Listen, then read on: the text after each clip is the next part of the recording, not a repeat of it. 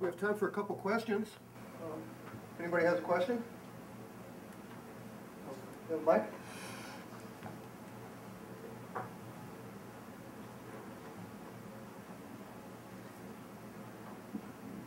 John Podesta. I'm not sure who I'm addressing this question to. Maybe it's to Carl.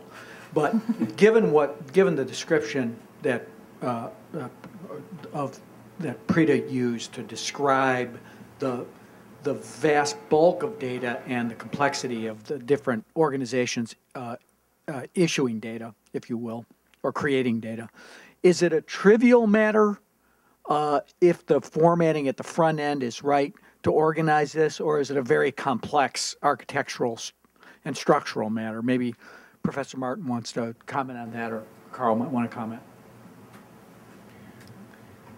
I'll suggest the following as an indirect response to your question, John, and that is that if you look at the states that have done court decisions right, in my judgment, they tend to be smaller states with smaller volume.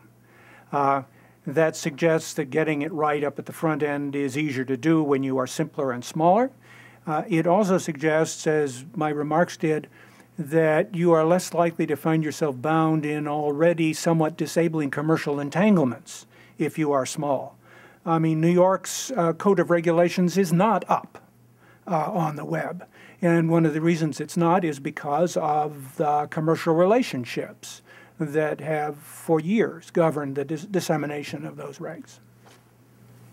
I would just add that one of the challenges I hope for Law.Gov when it gets fully up and running is the formatting issues of hyperlinks. I mean, for the reasons I stated, to simply have an appellate division opinion online without a hyperlink to the decision below, or ideally to the briefs, or any number of other ways to be able to follow the path of a case from the state Supreme Court to the appellate division to the Court of Appeals to the petitions for review, all of those kinds of things, I think it would be an enormous service, and I hope that Law.Gov pursues it in that way.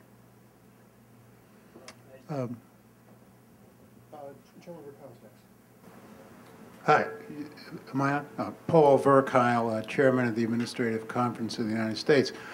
I'm just trying to figure out the economics of the obstacles that you face. It seems to me, until we understand that, it's going to be harder to pierce all these problems, which I admire all your work concerning them. But one is, I could understand, for example, if you put up the opinion that's unofficial, that satisfies a public need to be informed about the law. In some sense. It's not a professional need. The professional need to be satisfied is a lawyer's need to be able to cite and do things like that and use it in subsequent litigation. So maybe one could say that's a charge on lawyers. You could say it's a kind of rule for lawyers to protect their territory because only they have access, really, because they have the economics to carry it out. So we might debate that, but how much of it is just accidental? The other issue is these building codes, which was fascinating in California. Is the reason the building codes are charged for because they are provided by standard-setting organizations who have to recover a fee in order to stay in business, and that we're actually paying for them for maybe a sensible purpose, which is to provide these these standards, which otherwise government would have to provide itself? I'll extend your question or set of examples by referring to the lowest level in Carl's spectrum, and that is municipalities. Many of these municipalities have such small scale that they lack the capacity to do a significant compilation job of their ordinances, and so they contract it out. It's cost-effective for them to do so, but part of the quid for that quo is that then proprietorship over those codes and the sale of any copies or access is bestowed upon the other party. So that it's a trade-off. Now, I want to go back to your lawyer observation. Even if one supposes that fully edited, revised, and site-filled decisions are of interest only to lawyers, and I would dispute that, there is still a strong public interest in having full competition in that lawyer marketplace. And to have one proprietor with an exclusive or at least a privileged access to the citation apparatus and to the revisions is not in the public interest.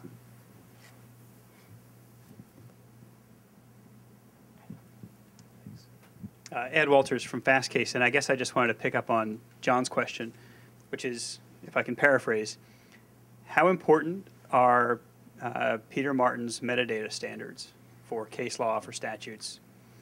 So my company, Fastcase, is a multi-million, not multi-billion-dollar publisher of legal information, and we collect the stuff from the many thousands of courts and legislatures that produce them.